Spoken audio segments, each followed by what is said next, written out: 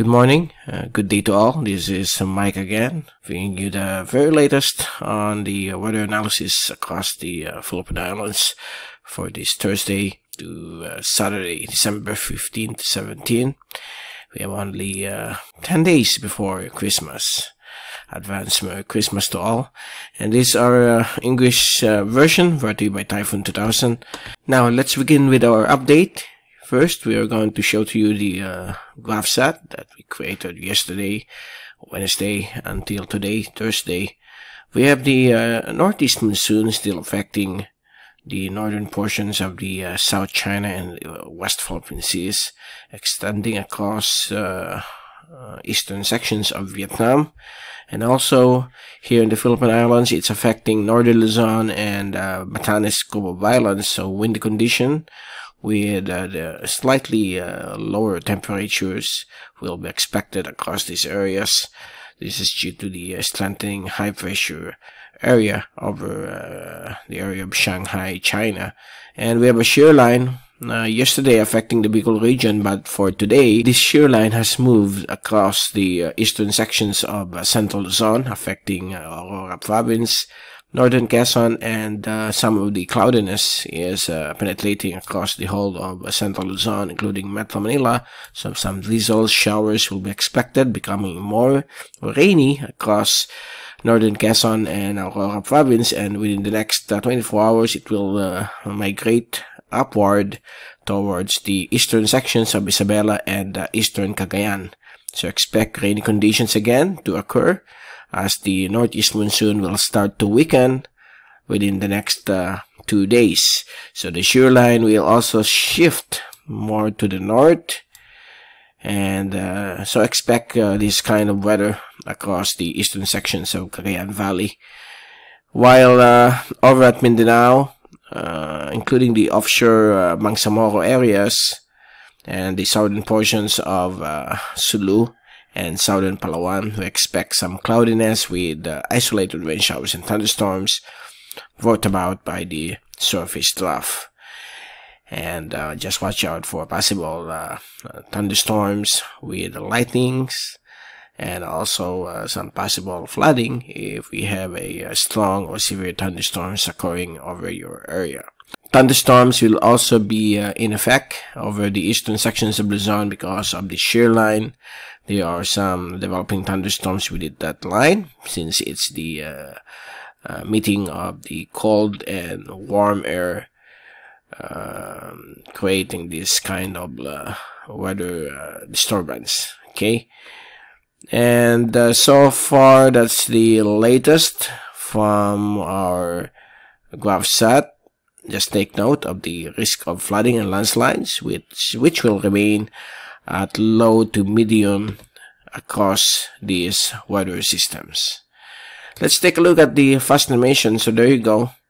Increasing cloudiness brought about by the shear line is affecting the eastern sections of Luzon and some portions of central Luzon as well, including Metro Manila and the southern Tagalog provinces. Bicol region is having some improvement of the weather until tomorrow, Friday, and maybe through Saturday. And here's the zoom in satellite animation. This is around 12 midnight until 4 o'clock this morning. So you can observe here the line of that shear affecting the eastern sections of central Luzon. Some cloudiness penetrating over the mainland and western sections of central Luzon as well.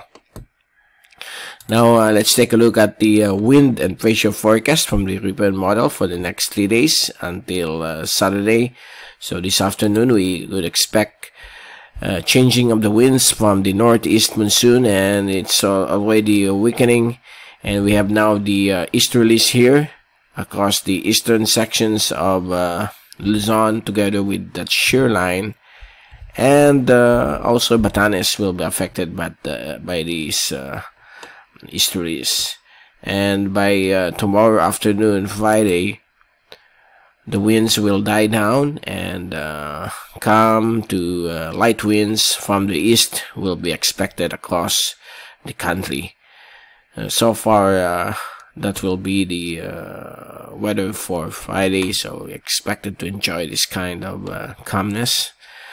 And on Saturday, if we look forward, Saturday morning until the afternoon, we have another surge, and this is quite strong surge of a northeast monsoon because of a intensifying high pressure area or subtropical high over mainland China. So we expect these winds to reach a high of up to 70 or 80 kph across the coastal waters of extreme northern Luzon. So extreme northern Luzon will get a first glimpse or blast of this surge of the monsoon come Saturday afternoon to the evening. And if we move forward to Sunday afternoon, it will dig down across the eastern sections of Luzon, and it will also be affecting the inland areas of Luzon, northern and central Luzon, but not much.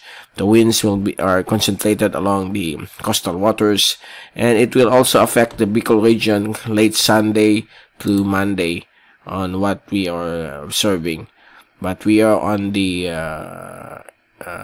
extreme end of this monsoon surge, but we expect that some decrease in temperature will be expected over the Bicol region, and that's a sign that the cold winds of the Amihan is fast approaching Bicol region.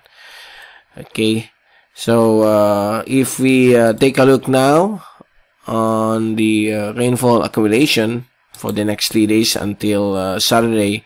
So this is now the rainfall that we are going to observe because of the shear line from the eastern sections of Cagayan down to northern Quezon, including Padua. So expect rainy conditions within the next 3 days.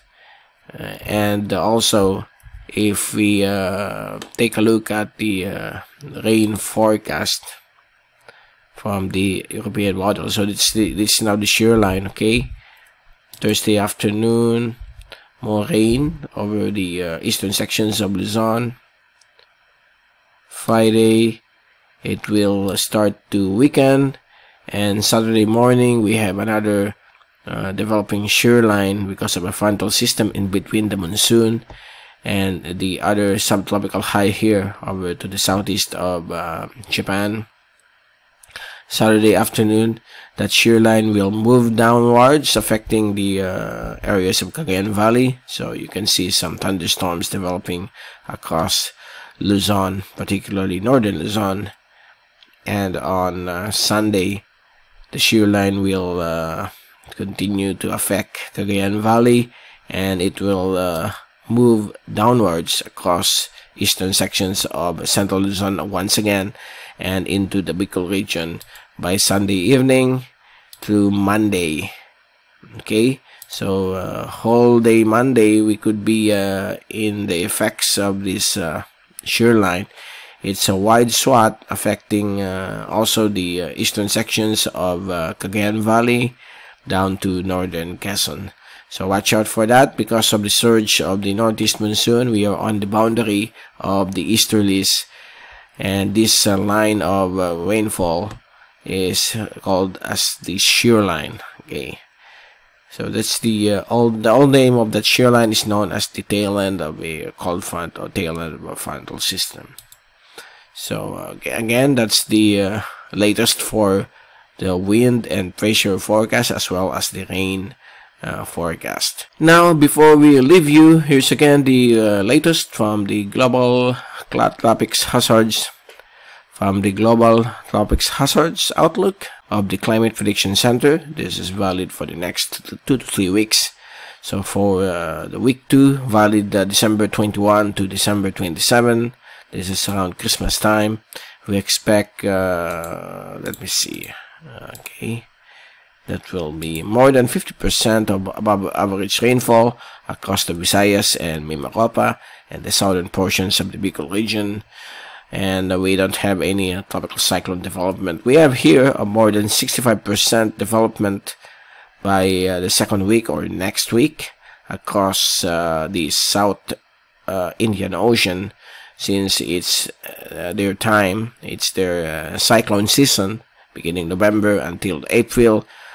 South Indian Ocean as well as the South Pacific Ocean along the coastline of Australia, and over Darwin and the Northern Territories, as well as the northwestern portions of Australia. There will be more than 50% of a tropical cyclone formation here, and also across the Madagascar Strait. We expect this kind of development, since it's the start of their cyclone season. Now let's take a look on the third week, December 28 to January 3. This is the New Year week, or New Year's Eve week. Again, the Philippine Islands, particularly Luzon, Mimaropa, Bicol Region included, and some portions of the Visayas will be under the influence of more than 50% of above average rainfall, and mainly these are due to the following weather systems: the Northeast Monsoon or the Amihan, the Shear Line, as well as possible stunting of the easterlies once again, and some passing surface troughs and low pressure areas will be expected during the week of December 28 to January 3. And mainly because of the La Nina, so that's the weather conditions that we are going to expect till the end of 2022 until the early days of 2023. So there you go. That's the latest for today. We will return in the next couple of days. This is Mike Padua again saying good day, stay safe always, and thank you so much for watching our channel.